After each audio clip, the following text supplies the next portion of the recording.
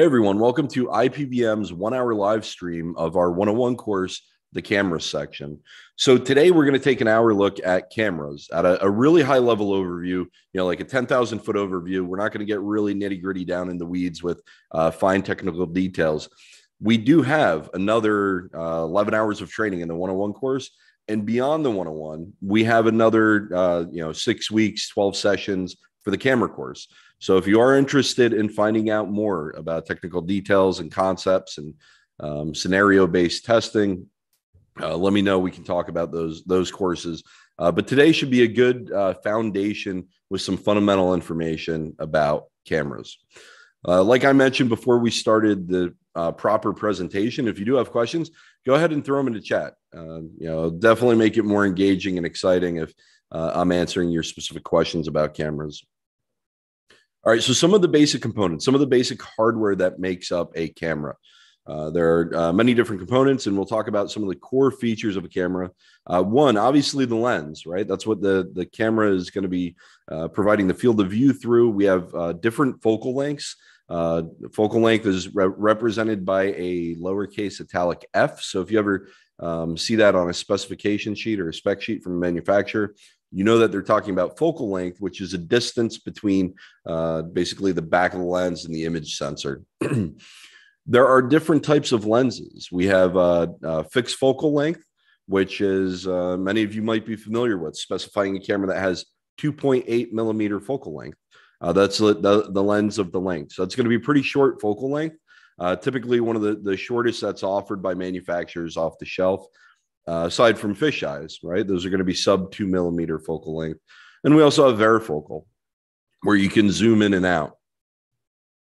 So as the light goes through the lens, it hits the CMOS sensor or the imager. These terms can be used interchangeably when we're talking about IP cameras. Imager, sensor, CMOS sensor. Or, if you're at a party and you want to throw out complimentary metal oxide semiconductor, I don't know if you're going to have a lot of conversations start up about that, but any of those can be used interchangeably or synonymously to describe the image sensor of a video surveillance camera. And basically, the job of that is to receive light signals, right? So we want to convert photons to electrons, right? That's the job of the video surveillance camera. So the light is going to hit that image sensor and then send that information to the SOC for processing, maybe some other steps in between. But simplifying that, we have light that's going to go through the lens, hit the imager, this imager here, right in the center of the camera, the CMOS sensor, and convert those photons to electrons. That creates an electrical signal, which is our video or our image.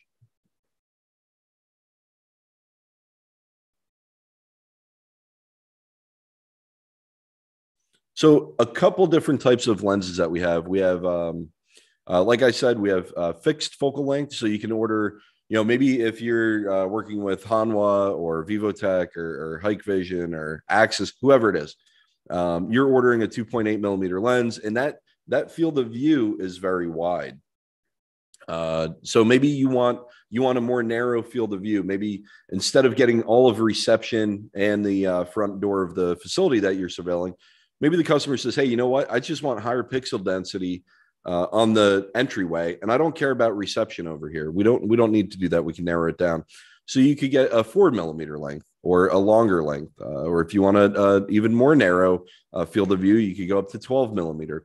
Many manufacturers offer fixed focal length cameras in different iterations of focal length, so that you can get different field of view widths or angles of view from basically the same camera. They just have maybe a few different SKUs for that.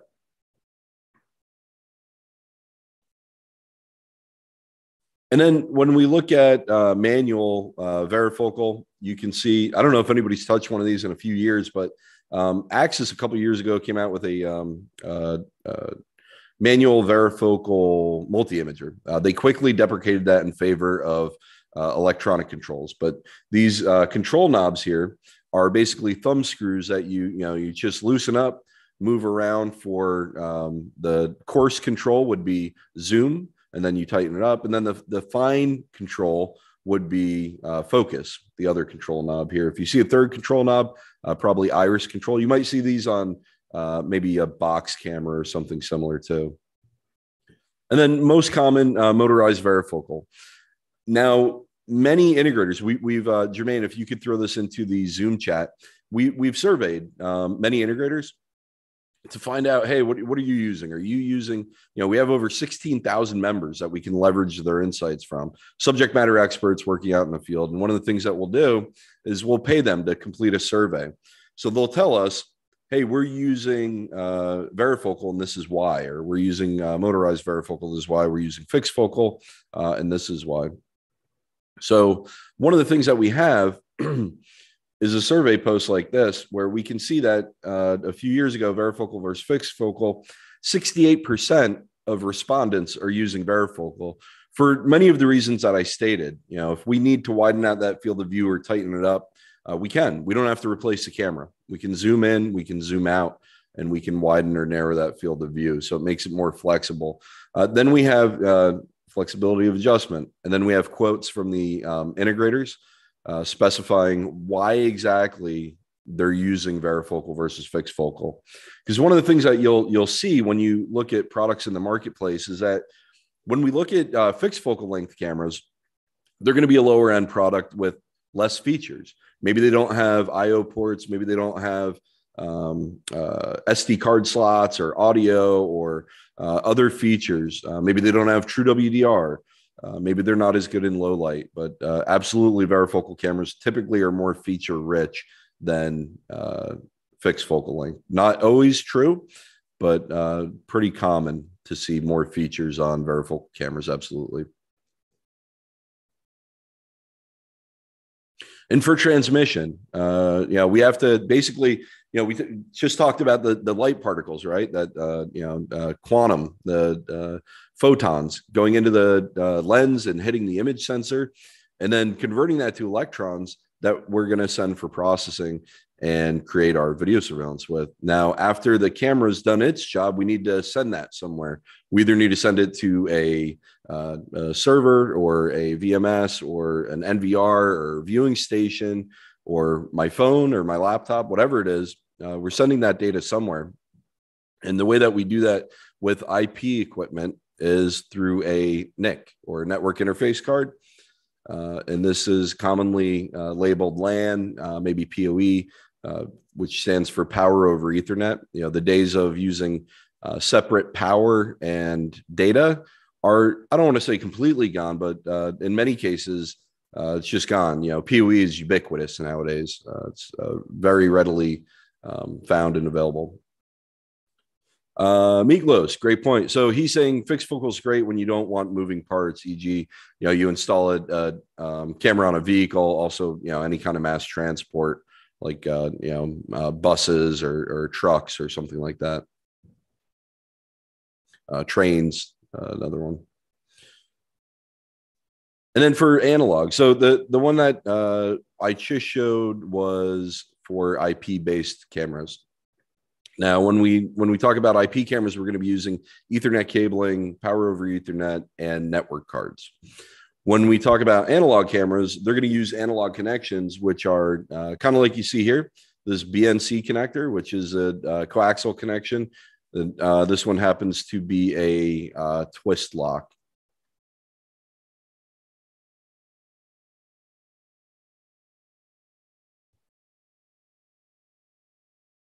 And I'll bring up real quick, I'll bring up my exact vision.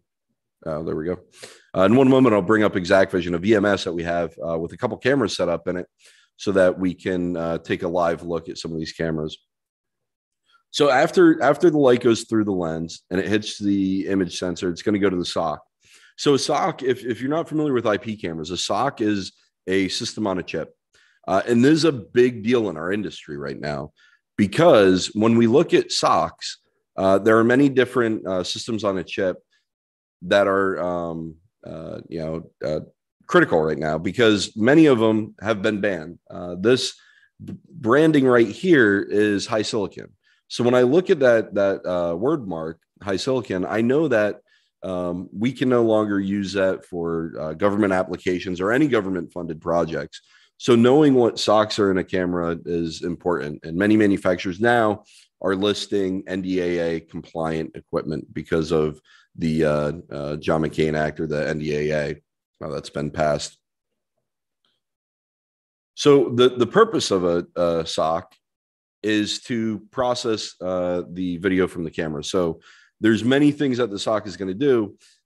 At a 10,000 foot overview, it's basically going to take the images from the image sensor, provide processing to them. This is kind of, if you equate it to a computer, it'd kind of be the the CPU of the computer and the memory, and maybe even GPU in a computer, but obviously much less processing power here, since these are very small components. One of the limitations of computing camera side is the amount of power that we can get out of a sock.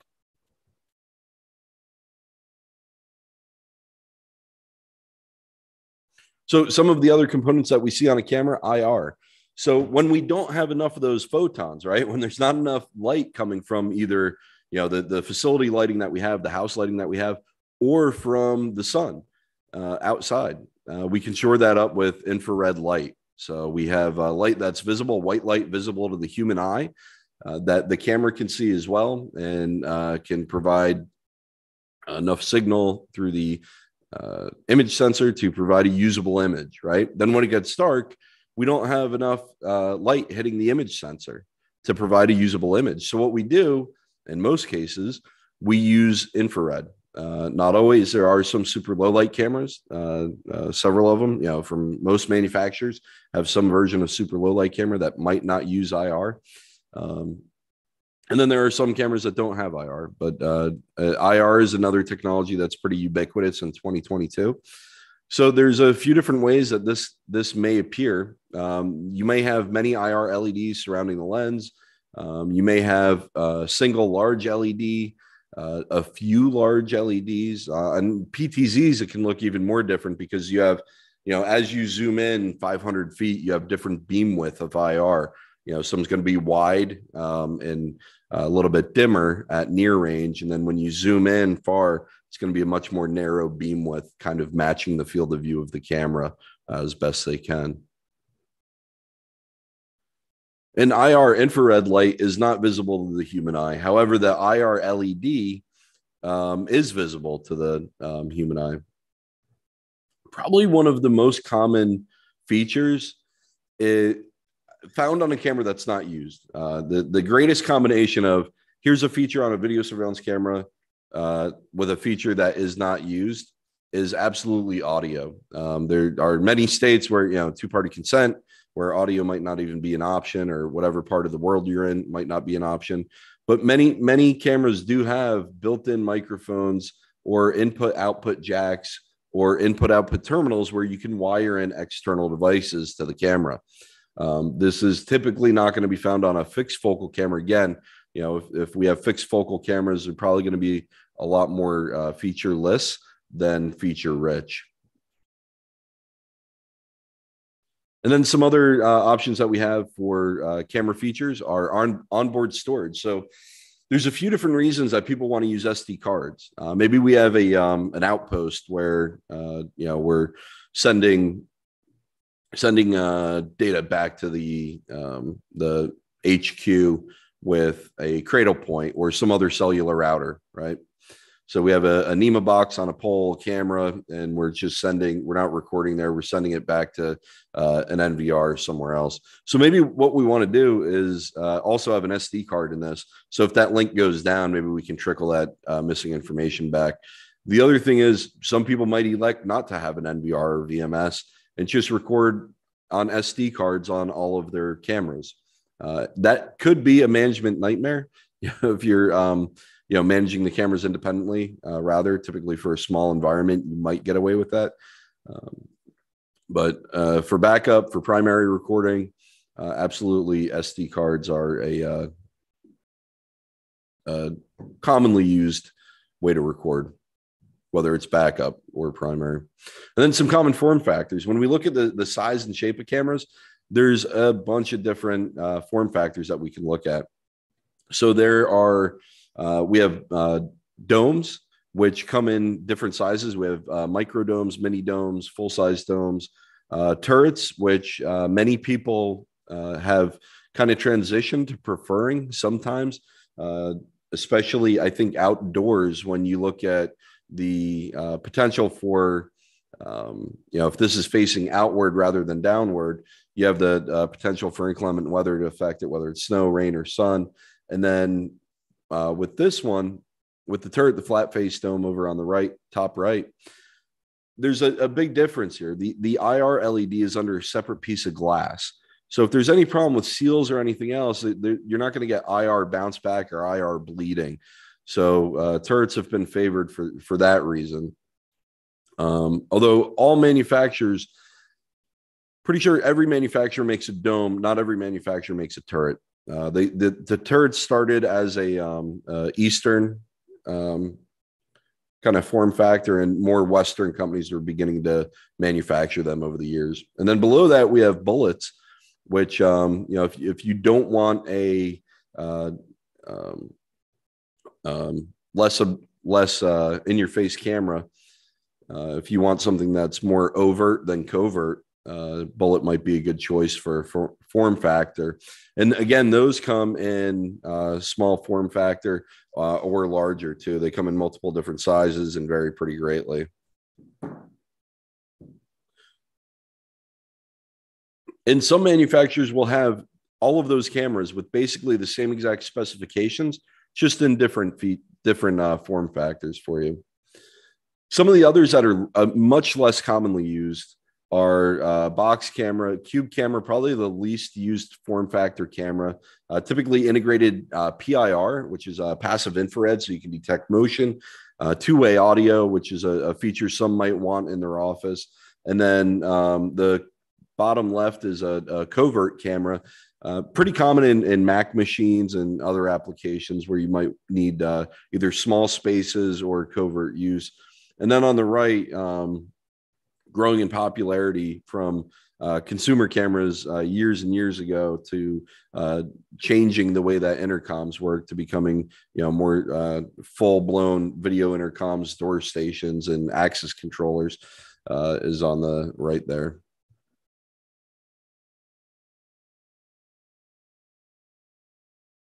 Just going to check chat real quick. Looks like we're doing all right in chat.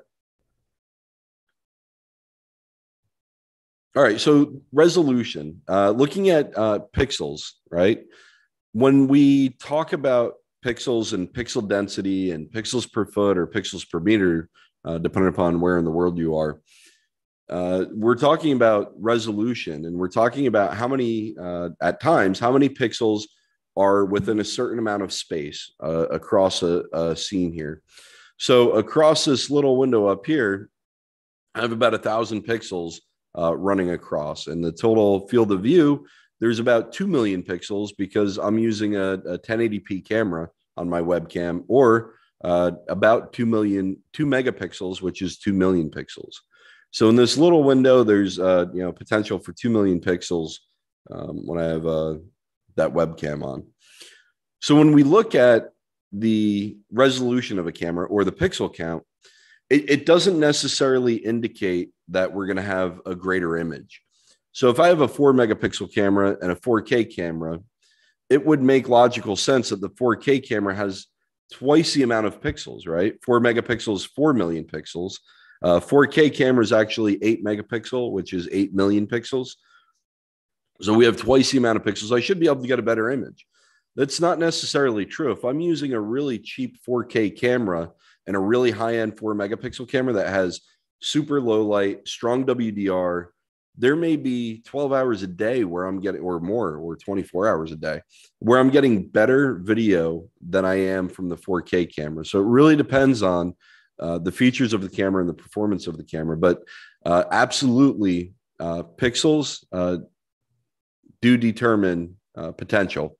They do not determine performance. There's so many different scenarios that come into determining performance. And we'll take a look at some of those coming up.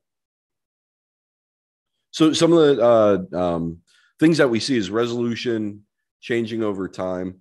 And Jermaine, can you throw in a report? We have a statistics report on the most common resolutions used, which is where I nabbed this slide from, this graph from.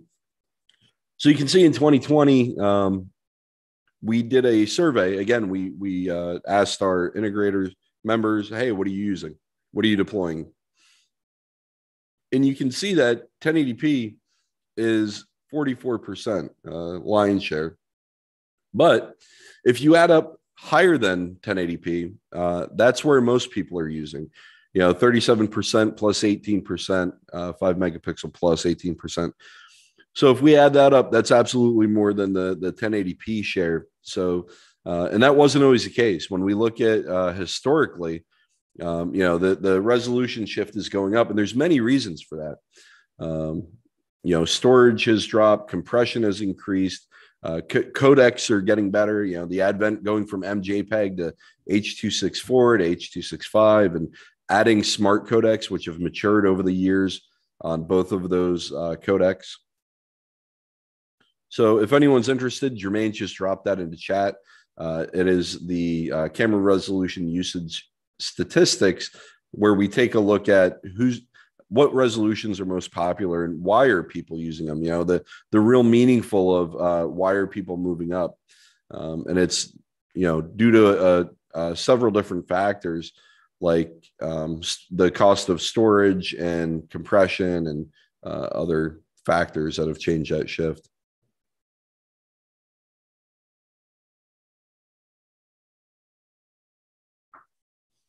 So some of the video quality concerns that we have are caused by light levels. Light is the biggest adversary for video surveillance quality. When we look at these quality issues, here you can see a real noisy scene with the subject blown out. It's overexposed. And then in this scene on the right, we have Rob standing in you won't even know it's Rob, but he's standing in a threshold near me in the studio, where he's holding up a eye chart, and the door is open to the exterior space. So we see the threshold of the exterior door and open it up, and it looks like, kind of like the pearly gates to heaven. You just see this blast of light, and it's so overexposed, you can't even see any of the scene behind him. And I actually have a great demo to kind of showcase what we're talking about when we talk about WDR. So some of the issues when we get to low light are getting good details, making sure that the subject isn't artifacting, or there's not motion blur, or that it's not so noisy that we can't even see what's going on with the subject.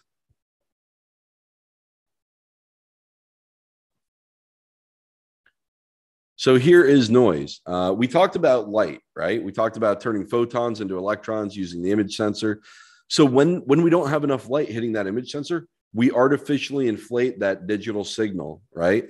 And the way that we do that is through a technology called gain. So gain enhances the image sensor sensitivity, but the byproduct of that is that we get this digital noise, this unwanted side effect of kind of static.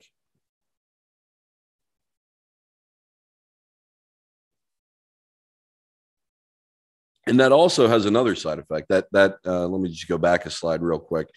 So the other unwanted side effect of this is, cameras are little computers. And when the camera sees movement, that's data that it needs to transmit over our network, which is bandwidth or bitrate utilization. And then we need to store it, right? So if we need to store all of the movement, all of this little wiggling static and noise that kind of dancing rice or whatever you want to call it, it is going to be registered as movement, and it's going to transmit that movement.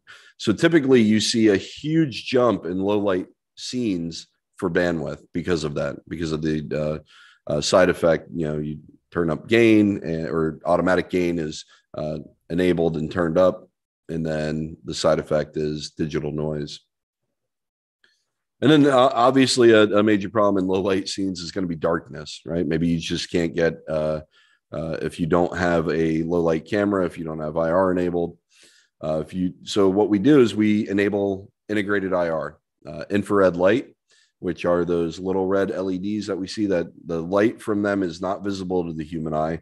However, it is visible to the camera. We'll move the cut filter out of the way, kind of take the sunglasses off of the camera so that it can see that IR light and use it, capture that light on the image sensor and pass that to the SOC for processing. One of the problems that we can have is that we can see IR overexposure, which isn't uncommon. It's definitely a problem. Some manufacturers have come up with solutions where they have smart IR or adaptive IR, where they're trying to compensate for this problem and correct it. There's also a problem with hot spots. You can see how bright the floor is on the bottom right-hand side of the screen and how dark the floor is in the back. That's a IR hot spot. And even if you do use IR, there's still no guarantee that you might not have motion blur in that scene. All right, so here's that picture of Rob, the one that I showed you before when he was on the right. This is the same doorway he was standing in. Now, the difference, the camera that was used in that example that's in the slide deck previously, that camera, here he is on the right. That camera does not have true WDR. So what some manufacturers might do is deploy digital WDR or no WDR. So this is wide dynamic range. And when we talk about wide dynamic range, we're talking about huge differences in light levels, right? We have really bright light. Like if you're deploying video surveillance for a store with a glass storefront, or a business center with a huge glass wall lobby. And then maybe you have another area of that's drywalled or finished without windows. So there's going to be a big light level difference between those areas. Or maybe you work in an industrial environment where you have an overhead door that opens up and there's 20, 30, 40, 50,000 lux outside. Lux is a measurement of light. And then you only have 200 lux inside. So it's a regular office working environment or a little bit dimmer. So when we look at the scene, we can tell that Rob isn't really exposed that well. So even if there's going back to the resolution or pixels provide potential, but not guarantee performance. Here's a great example. I don't care what the resolution of this camera is on the right. It doesn't provide good forensic evidence that we need to figure out what happened, whether it's a crime or insurance claim or whatever the evidence is needed for. We're not going to be able to figure it out using that image. And that's why strong WDR is a key feature in cameras today, being able to get good usable evidence. So even if that last camera was a 4K camera and this one was a 1080p, obviously the 1080p camera with strong WDR or true WDR is the much better solution. And the way that manufacturers achieve this is by, instead of taking one picture, right, with exposure for the whole scene evenly, and trying the best, and you saw what happens, it just fails, maybe applying some processing to it and then presenting it, it's going to look like it's going to look pretty horrible. So one of the things that manufacturers do is they'll take not one image, but maybe 2 or 3 or 6. They'll take multiple images and they'll expose them differently. So one, they may have a long exposure inside where they're letting light hit the image sensor for a longer period of time so that it can get the details in these dark areas. And then it'll have a short exposure where it's going to get the bright light exposed properly. So that's 2 different exposures. We can put those together and use the best parts from each image and create a usable image. Now in this scene, they're probably using multiple images. And then after that, after the multiple basically pictures are taken, they're going to also apply some processing to get rid of any movement that changed. So if there's any blurring around the edges, manufacturers have technology, post processing that will clean that up. And this is happening in like, a 15th of a second or 20th of a second. This is happening very, very quickly. quick enough so that we can get multiple exposures, maybe 15 times in 1 second for 15 frames a second, right? So this is happening very, very quickly. This is not a long process, quick enough that we're seeing fluid live video. So what I'll do is I'll show you, we have a couple of cameras set up in our warehouse, right? So they're very similar fields of view. The one on the right's a little bit wider. So it's taking in a more challenging field of view. The one on the left, right, a little bit larger. So the scene that we have here is the warehouse where we do our testing. If anyone here is familiar with IPVM testing, this is looking the other way at the business end of where we're mounting cameras and setting up for testing. So there's a few things going on in the field of view on the left, right? We have a measuring wheel on the left here. We have a network rack, a little gator cart with some switches and equipment. We have a couple different tiers of DJ light tripods with all different video surveillance cameras and backboard mounted on them. And then an eye chart with a color palette for color fidelity and resolving power. So if we look at both fields of view, I think we're getting very similar information from both of them. We're getting very similar evidence from both. Now, when the scene becomes more challenging, so there's about 300 lux right here, pretty nicely lit environment. Now, this may become more challenging if we open that overhead bay door, because outside is about 15,000 lux. So the camera on the left is using true WDR, where it is going to take multiple exposures, right? It's going to expose long and short so we get details inside and out. The one on the right is not using true WDR, it's using digital WDR. And the big difference that you're seeing here is that it's just trying to expose once evenly for the entire scene and get the best details it can. The problem that we have here is that the details on the left, you notice how much darker they got.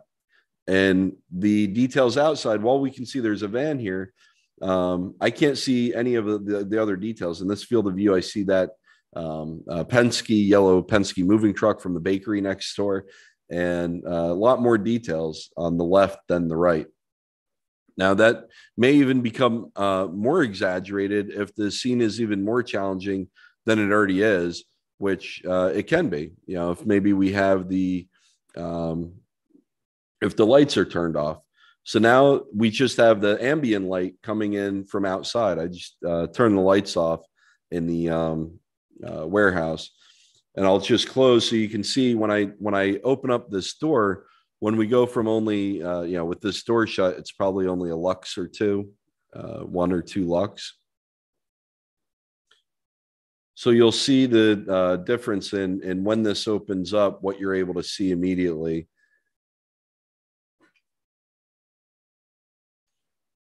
So now opening this up, you'll see, if you look at the bottom of the door, you can see immediately that this is exposing properly on the outside loading dock area. We can see those cans, the van, and all the other details. Even the lines painted on the parking lot are easily discerned on the image on the left using true WDR, where we have all these multiple exposures and probably some processing applied to it as well. And on the right, again, with the lights turned off, I turn the lights off in this bay. It's just too dark over here to get any good usable evidence or anything meaningful. Maybe we know that somebody's in the field of view, but we wouldn't be able to get any details from them. And same thing outside. The difference in details is a lot. So that's why WDR is very important. And it's just one of the many reasons why we say pixels determine potential, but do not guarantee performance. Because if you're deploying a camera in a strong WDR scene or wide dynamic range scene where those light levels are going to be huge differences, and there's many different applications, anything with a window in the field of view, anything in an external door, anything in a low lit environment that opens into a bright lit or vice versa. Those are all going to be calls for true WDR cameras. So you can see the difference in why it matters.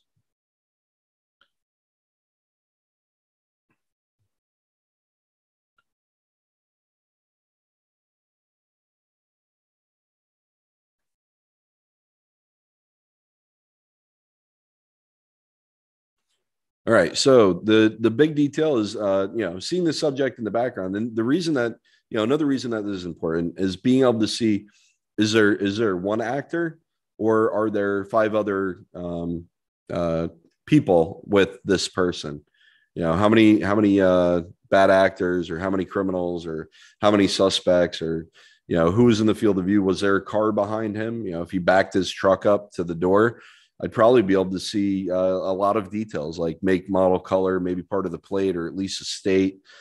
So that's all meaningful, usable evidence, and we're not going to get that with non WDR or digital WDR when the light levels have that kind of delta between them.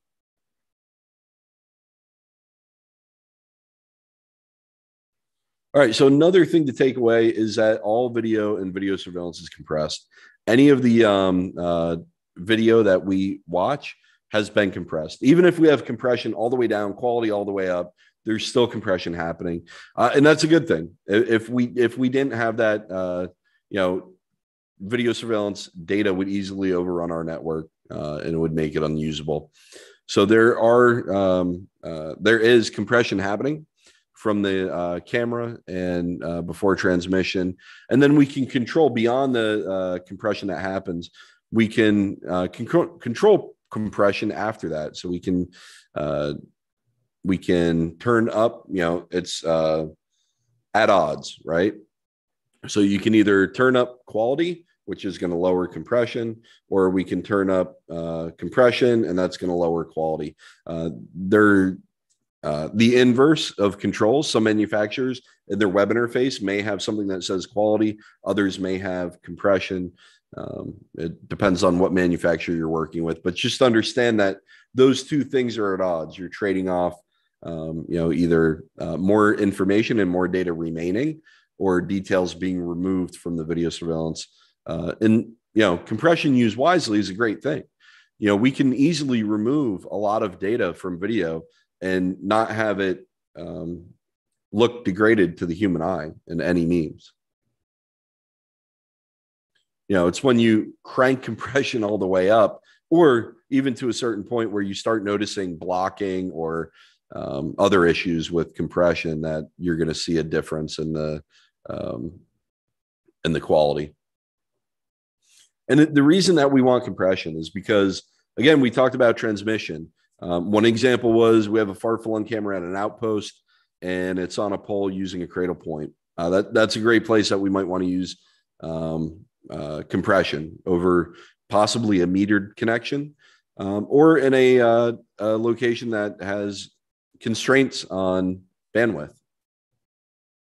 And then the other reason we may want to use this, a huge trend, three biggest trends in our industry right now are cloud or VSaaS, AI or analytics and artificial intelligence, and then U.S.-China relations. Those are absolutely the biggest three trends that we have right now.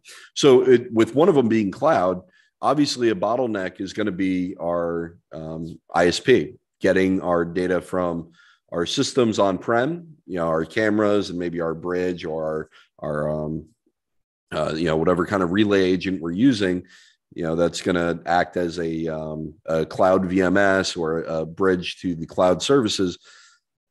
That's a place where we're probably going to want to employ some compression so that we're not bottlenecking there. Also, we might want to have different compression for remote viewing or things like that. So the compressions that we use today, if you're using MJPEG, please go ahead and see if you can change that to H.264. You're going to realize, 5 to 10 times the amount of savings in bandwidth and in storage costs. So that's the other thing.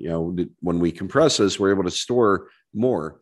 So if we're using H.264 or H.265, it's going to be night and day compared to MJPEG. And H.265 is, I would say, an incremental increase over H.264. There are some advantages there.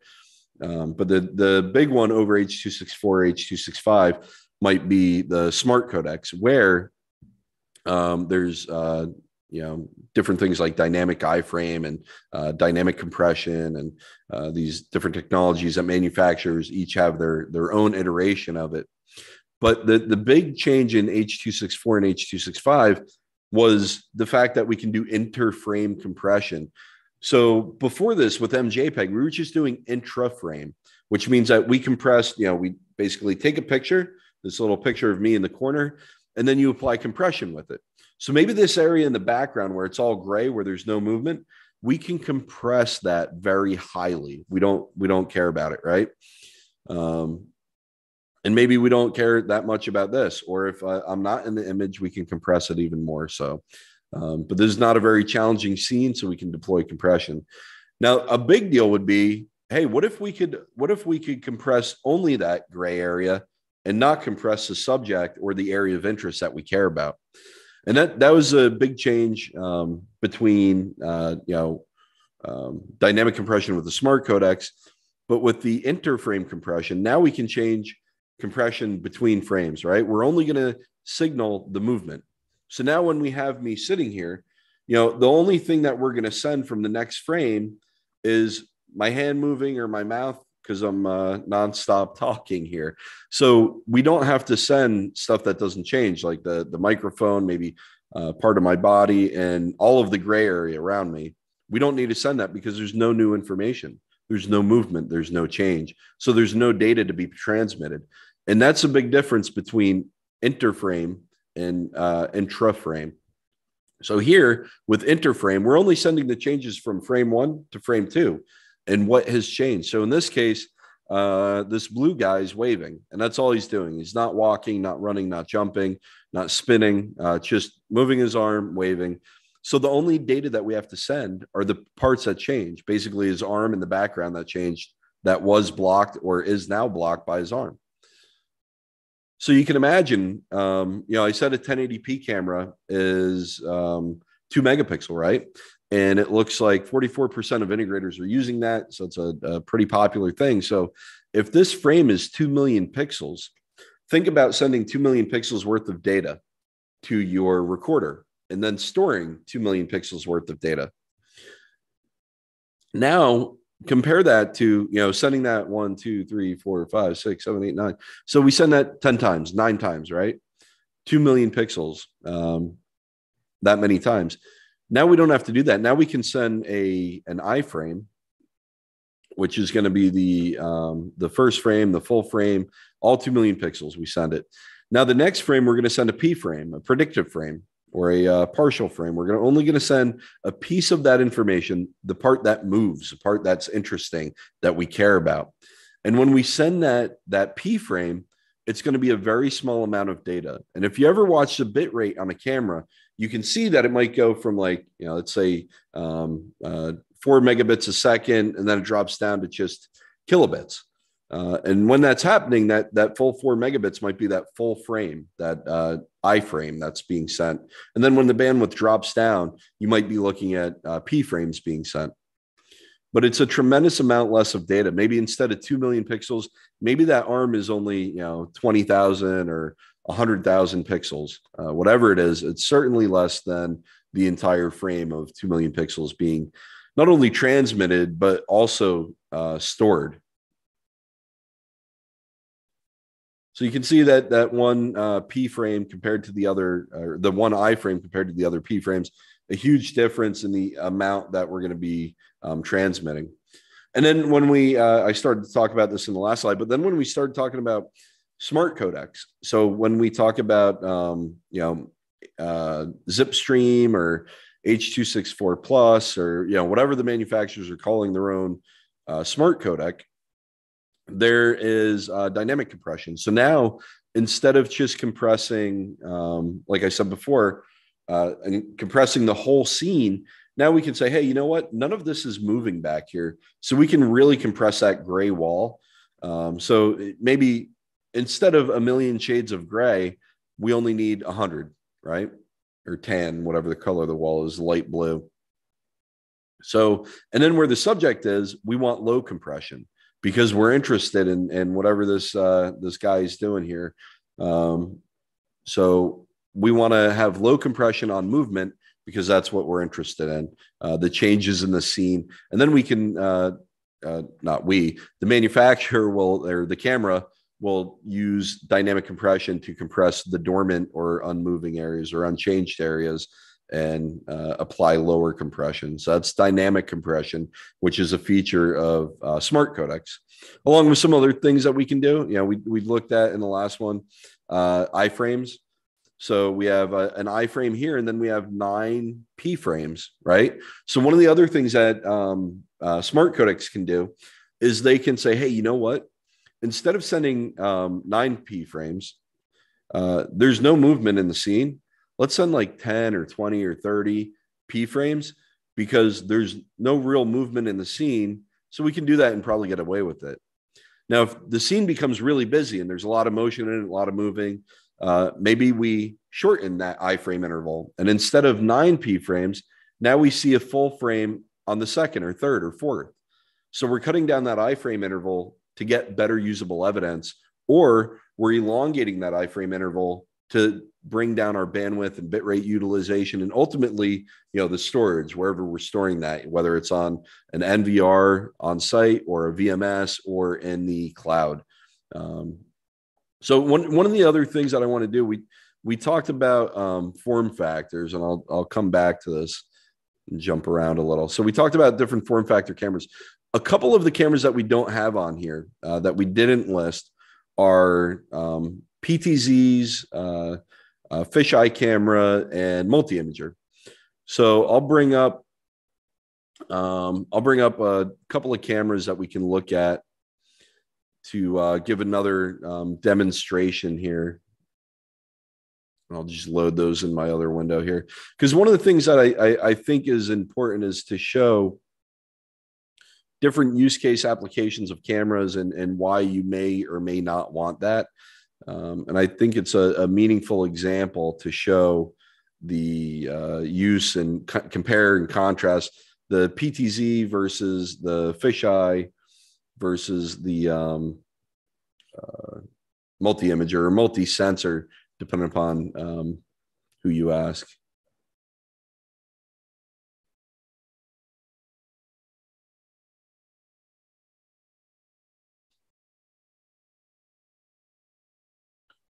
And let me just remove one more camera.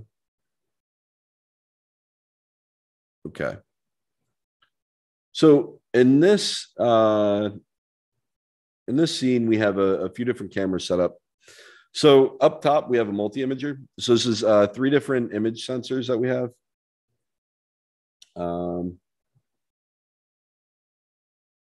So we have 3 different image sensors. It's all under one housing.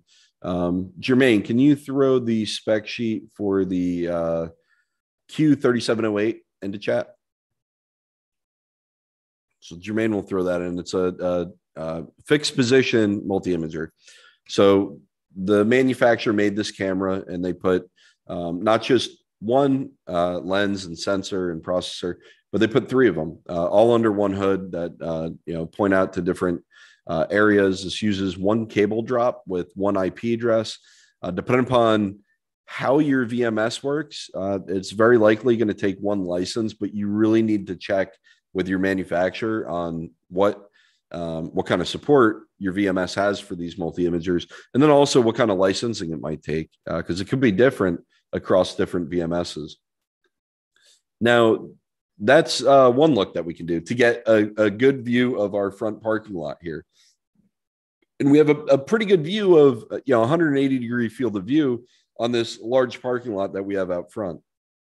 Now, if we go out back, I'll switch to 2 here. And what do I need? The back door. So out back, we have a couple different looks here. We have 2 different cameras that we're using out back. And one is a door station, which is kind of a panoramic fisheye. There's about a 180-degree field of view. I think it's just short of that, probably about 170 or so with cropping, or 160, somewhere around there, the way it crops and then the way it integrates with the VMS. But you can see I get a great situational awareness of what's going on in the back of the building. So this is, if I just want to know, hey, is the garbage man here to empty the dumpsters? Are there kids? There's a great hill. Kids love skateboarding and biking on it from the neighborhood. Are the trucks here? Is somebody in the shipping container? Is there somebody trying to jimmy the slack? I have a basic idea of what's going on back here, whatever the scenario is. And then if I want to look at different areas, one of the things that I can do is I can use a PTZ, which is pan, tilt, and zoom. So I can move this around, whether I do it as an operator, just dragging the camera around and looking, and then zooming in to see what's going on and more fine level details. I can do that, or we can set this to presets where those are basically coordinates. So this could be preset 1, and then we can set it on tour to go, sit here for a dwell time of 5 seconds, go to preset 2, or we can use buttons and control pads to do that, to move about the field of view. So the big difference here with the PTZ is that we have that kind of dynamic interface with it, where we can pan, tilt, and zoom around the field of view. Pretty much anywhere that we want to look, we can move this and get a new field of view. Now with the fisheye, we can't do that. We kind of have a look at the field of view. And the big difference that we're going to see here is optical zoom. So when we look at the PTZ using optical zoom, if I set it to zoom in on the shipping container, again, this is varifocal. So I'm actually changing the focal length of the camera. So this is a 1080p camera, right? So 2 million pixels. So whether, and I'll just back this out again real quick, whether I'm zoomed all the way out or not, right now there's 2 million pixels in this field of view. If I zoom in, I'm changing the focal length. I'm not changing the resolution at all. So when I zoom in, I think we missed it. When I zoom in, we still have 2 million pixels on the field of view.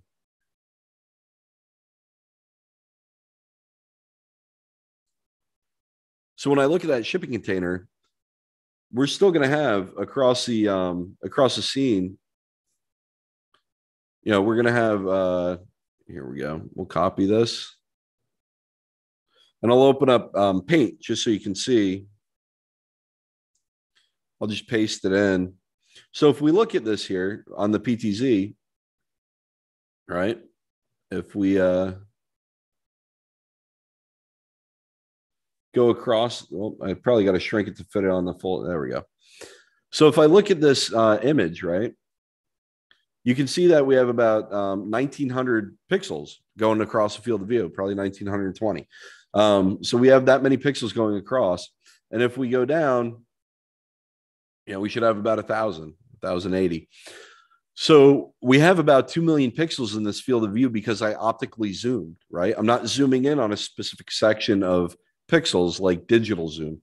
And that's one of the big differences. If I go back here and I switch to the fisheye, now I can't zoom in on this because it's fixed focal. And this is probably a 1 point something millimeter focal length camera. So if I digitally zoom in here, you can see how the details just aren't there because I'm taking the amount of pixels that are in this field of view, and I'll copy this and I'll throw this into Paint just so we can see the difference in the amount of pixels that are there. So here we have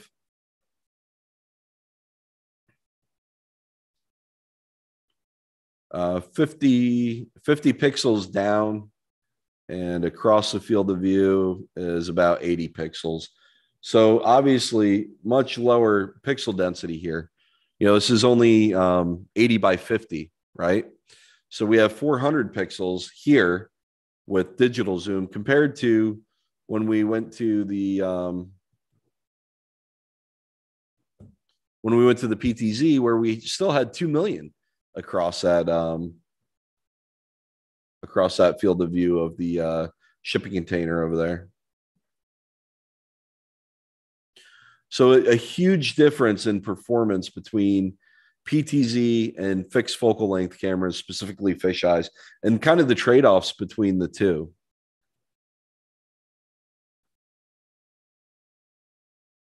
All right, so we've covered a lot today. We covered pixel density, we covered WDR, we covered low light, form factors, onboard features of cameras. And here's a look at the multi-imager that I was using out front.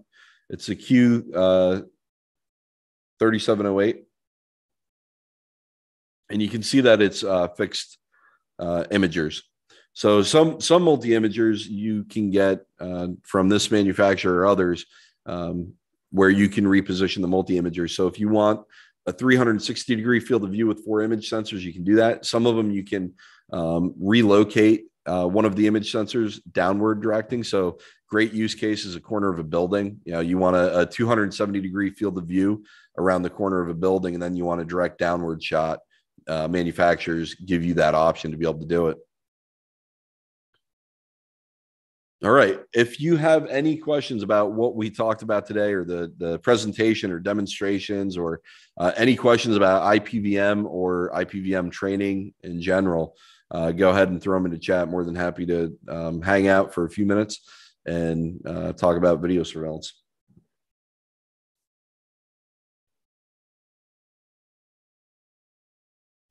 And if you do, you know, if you're like me, many times after a meeting or presentation is over, I'll be driving or doing something else and think of a really meaningful question that I should have asked.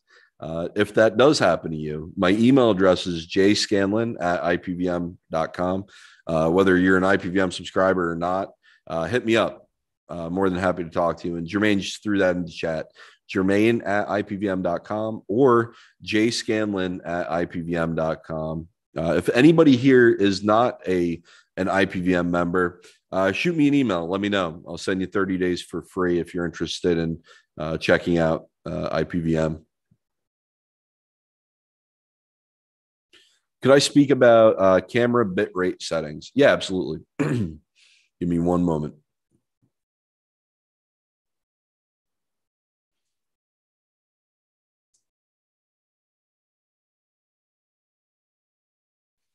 So one of the things that you can do, aside from, you know, when we talked about cameras and bitrate and transmission and storage, one of the things that I talked about was that you know, the higher the resolution, right? 4 megapixel camera is going to be 4 million pixels, and a 4K camera is going to be 8 million pixels. So that's more data to send. The differences that can be had are on settings. You know, you can control the settings of the camera that you're using. So if we look at, let's just bring up one of these cameras here.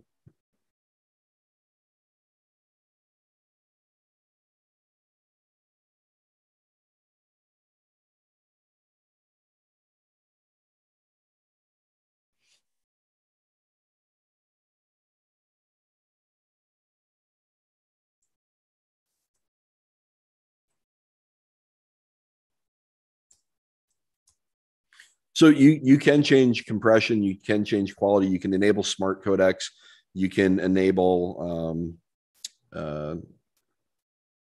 you can change what codec you're using. There's all different ways to control this. You can change the resolution of the camera, which is you know, just natively going to drop the amount of data being sent, because if you're sending, you know, 2 million pixels as opposed to 4 million, you know, if you have it in 1080p mode versus 2 megapixel, maybe somebody specified all 4K cameras and you're using them indoors in small spaces and you really don't need 8 megapixel to get the evidence that you need. Maybe you set it in 4 megapixel mode or something different where you'll, you know, the benefit is less bandwidth and storage.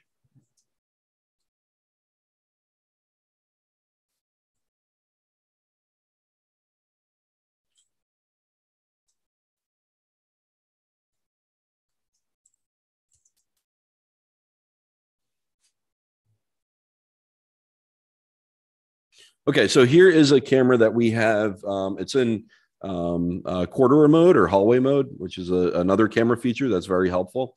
So the reason that we want this in corridor mode or hallway mode is because we don't want to cover a desk that's right here. We don't want to cover a wall. So for us, the most meaningful information is straight ahead, the entire stairway and landing above and below the stairway. So one of the things that we can do, aside from look at corridor mode, which was asked about in chat, was, hey, can we look at some of the settings for bitrate? So some of the things that you can do, and I think I can throw the information up on the screen here. Awesome. So if you can see that right now we have live display of information of bitrate. So you can see it's very little, a very nominal amount of data being sent, 5 kilobits per second, maybe up to 500 kilobits per second. So you can see 8, 11, 9, 5 kilobits per second. Those are going to be P frames. At some point, we'll hit an I frame, and that's going to be like 500. So one of the things, or 389 that time. So there's not a lot of information here. The scene is dormant. So it's going to be utilizing, sending P frames. And right now we have a few things that we can change. A seemingly benign setting, sharpness. If I crank that up, maybe we get more usable details. I don't know. Maybe the scene is a little bit more, looks a little bit better. But if we crank that up and change other settings, we may have a higher bit rate. You can see the bit rate is still pretty similar. We'll look at the stream here. So if we look at the stream profile, one of the things that we can do is determine what's the frame rate that we need. Maybe somebody thinks that we need 30 frames a second. So if we send 30 frames a second, that's nearly going to be, it's not exact, but it could possibly be double the amount of bandwidth or bit rate that we're sending, doubling the frame rate. So if we set that to a lower frame rate, we're sending less data. How many frames per second are we sending? And right now we have it set to 15, which again is based on the most common use case in video surveillance, which is 15 frames. Obviously, there's situations where 15 frames aren't going to get the job done, like cash counting at any environment, and then cards at a casino. And some, I don't know if anybody here works in a gaming commission or a casino environment, but your regulators might not even allow you to have anything set to 15 frames on the casino floor. So zip stream is set to high right now. Now, that's the smart codec that Axis makes. Now, if I change the smart codec to off, we're going to see a pretty drastic difference in the bit rate right here. So we went from like 9 or 10, maybe up to 400 or 500 with a P frame. And now with the smart codec off, we have 1,000 or 1,100 kilobits per second. So there are a tremendous, difference in the amount of data that we're sending. There's not, anything special about Axis. This is going to be true if you're using Hanwha or Hikvision or Dahua or Vivotech, GeoVision, Bosch, name a manufacturer. They're all going to have their own name for their own smart codec, which is going to provide, not the same, but similar results. So one of the things that you can control here is zip stream on or off. And then if we go back and look at the bit rate with 1082, some of the other things that might change at, changing sharpness from all the way up to all the way down, brought it from 1100 down to 385. So optimize your settings, but also look at the effect that they have on your, on your video surveillance storage and network congestion. Also, another good time to look at these settings is when a manufacturer comes and visits you and says, hey, I have this great camera. It performs awesome. Check it out. Make sure that they're really comparing apples to apples and that they don't have, something like, one of these settings jacked up and you don't know that that's causing bandwidth to spike to triple. It's going from 300 to 1,200 or quadruple, really. So make sure that settings are kind of normalized between the different cameras if somebody's trying to sell you on something. It's a big part of our testing here at IPVM, normalizing settings to make sure that we are truly comparing, honest best foot forward for each manufacturer. So there is the the optimization settings, which may affect it, depending upon what's going on in the scene. Light levels are going to affect bit rate. If you have a low light environment, again, like we talked about, you're going to have a higher bit rate. Jermaine, can you put that into chat? I think we have a report on low light versus bandwidth or bit rate, something similar to that. It's basically just a study of different cameras in full light versus low light and the difference in bandwidth or bit rate utilization. So here's a big factor. Again, light is the kind of the nemesis for good video surveillance, or the lack of light or too much light. So you can look at this report and see that on average, it's 145% increase for bandwidth in low light environments. And some, depending upon what manufacturer you're using, see who the monster is here. Pretty close between a Vigilon and Hikvision, one camera from each manufacturer, 414% and 415% increase. So if you estimate what your storage should be, or what your network should look like based on the bandwidth and how much we're going to be utilizing, that might all be blown out the door when you turn the lights off, because the bandwidth is going to increase, or the bit rate is going to increase 414%. So you're quadrupling the amount of either network or storage that you need. So those are some of the things that we can look at. The lighting, scene complexity is also going to determine bandwidth. If we have a dormant scene, it's going to be very low. If we have a busy scene, it's going to be much higher. Again, movement. The more things that are moving in the scene, the more data that needs to be transmitted.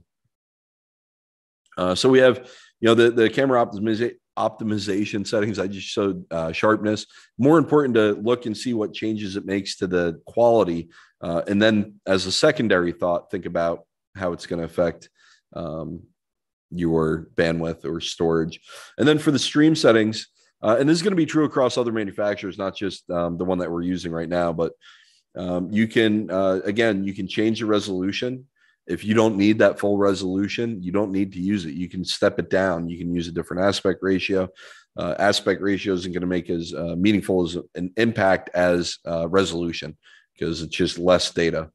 Frame rate, if you just by default have everything set to 30, you might want to look into setting things at 20 or 15 if there's not a business case why you need to do that. If there's not some engineered design that has told you to do that, you might want to look at lowering frame rate. You can also specify one of the big things like compression. If you crank compression all the way down, we were at medium, I think a 30 level compression here, and we were at like 1,000. So if I turn compression all the way down with a smart codec off, it's up to 17,000 kilobits per second. Again, compared to compression normalized with smart codecs on high, that went down to like 9 kilobits a second. So there are some really meaningful things that you can change on your camera to control this. So if we set that axis as default, and this is something that's going to change across manufacturers everywhere. If you look at, like I said before, there's compression versus quality, and then manufacturers have all different numbers. So here we can bring this one up to 100. On others, it's a scale of 0 to 50, 0 to 51, high, low, lowest, higher. There's descriptors rather than numerical values for this. There are inverse controls, instead of compression, there's quality. So there's a bunch of different things that you can change, across all different manufacturers. So I hope that answers your question. Can we talk about camera bit rate and settings and optimization?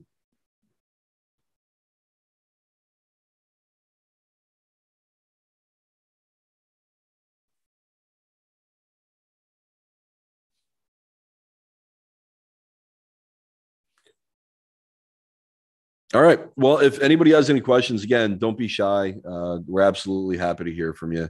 So if you are, again, if you're not currently on IPVM, go ahead and hit me up, jscanlon@ipvm.com. If you're interested in anything, we can give you 30 days for free to check it out.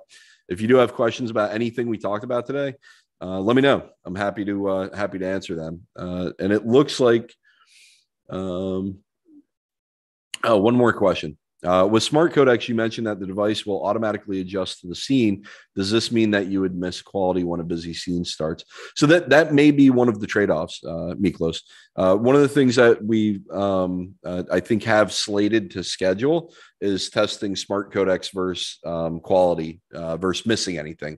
So you're spot on in picking up the fact that if you're utilizing a smart codec, one of the things that happens is those changes happen, that dynamic compression, the dynamic iframe interval, those things might happen when the scene gets busier.